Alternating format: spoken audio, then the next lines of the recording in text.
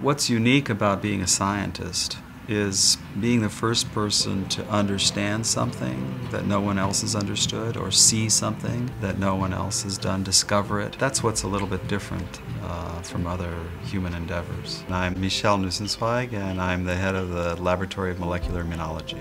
One of the things that we're most interested in is how antibodies develop and how antibody responses develop and how they can be protective against various pathogens. Almost all vaccines work because we make antibodies to pathogens. They're typically made by just taking the pathogen and putting it into a person. That sometimes works, and when it works it's great, but we don't really understand why it works. Part of what we do is to try to understand the rules for creating vaccines. HIV has been a real model, an interesting model for us as a problem. It's something that hasn't been solved in 30 years, and we're trying to understand why it hasn't been solved. The graduate students and postdocs are absolutely the key to this whole thing, and one of the great privileges of being at Rockefeller is working with these amazing students and postdocs who come here. I myself was a student here. When I did come here as a graduate student, I worked on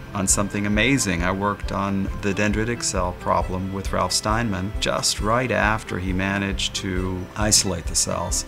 So we made some incredible discoveries that are in part responsible for his getting the Nobel Prize when I was a student. It was amazing and exciting, and it definitely made up my mind, this is what I want to do.